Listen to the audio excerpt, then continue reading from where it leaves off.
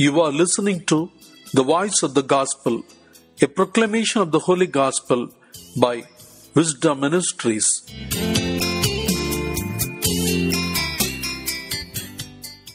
January 24th, third Sunday in Ordinary Time. Let's begin this day with the blessings of God. A reading from the Holy Gospel according to Saint Mark, chapter 1, verses 14 to 20. Now, after John was arrested, Jesus came to Galilee, proclaiming the good news of God and saying, "The time is fulfilled and the kingdom of God has come near. Repent and believe in the good news."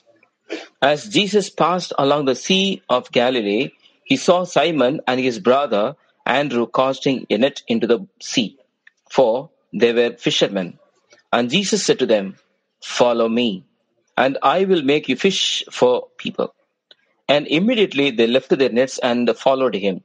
As he went a little further, he saw James, son of Zebedee, and his brother John, who were in their boat mending the nets. Immediately he called them, and they left their father Zebedee in the boat with the hired men and followed him. The Gospel of the Lord. Praise you, Lord Jesus Christ. Dear friends, in today's Mass we again look at Jesus calling disciples and see how they responded that to call. Today's Gospel is in two parts. First, the call and the challenge, and second, response to the call.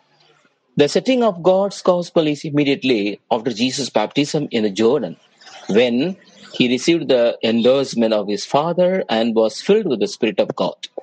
John the Baptist has been recently arrested, literally handed over, as Jesus himself will be and his followers after him. We are reminded of this in the consecration of every Mass. This is my body which will be handed over for you.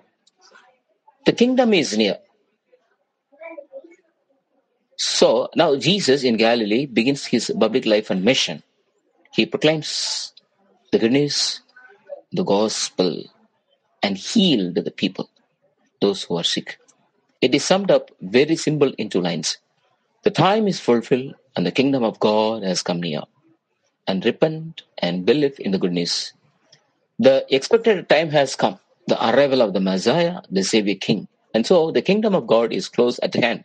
The kingship, the reign of God. This kingdom is not a place, but rather a web of relationship. Those belonging to the kingdom are those who accept the life vision that Jesus gave to us and whose lives are based on that vision of life. The key to the kingdom. How are we to enter that kingdom? Repent and believe in the good news.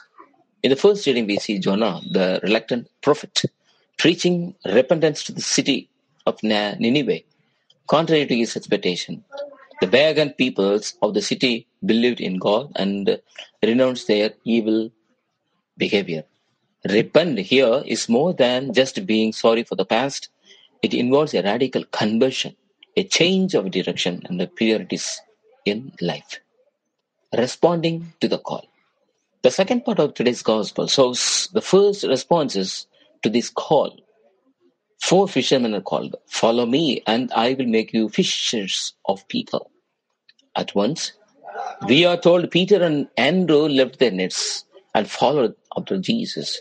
At once, leaving their father Zebedee and his hired men, James and John, also went after him.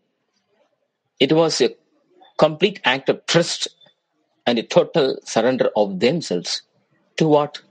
Actually, they had no idea where they are going. They had no idea of what the future held. This was the extent of their great trust in this man who came out of the blue into their lives and challenged them to leave behind their security and throw in their lot with him. Our response. The call is still going out to each one of us. Am I ready to answer, to follow? What are my nets, limits my freedom to follow? What personal relationships are blocking my way? What anxieties, what self-centered ambitions? Paul, in today's second reading, tells, Corinthians to live in total freedom and detachment. Nothing we have, whether things are personal attachments or permanent and can disappear at a moment's notice. Whether life is very good or bad, nothing lost except the fundamental values of truth and love, of freedom and justice. It is what we are, not what we have, that counts. So ask today to hear the call. Ask to have the freedom to follow the call and to be ready to go wherever Jesus is going. Jesus is asking us to go. Amen. May God bless us.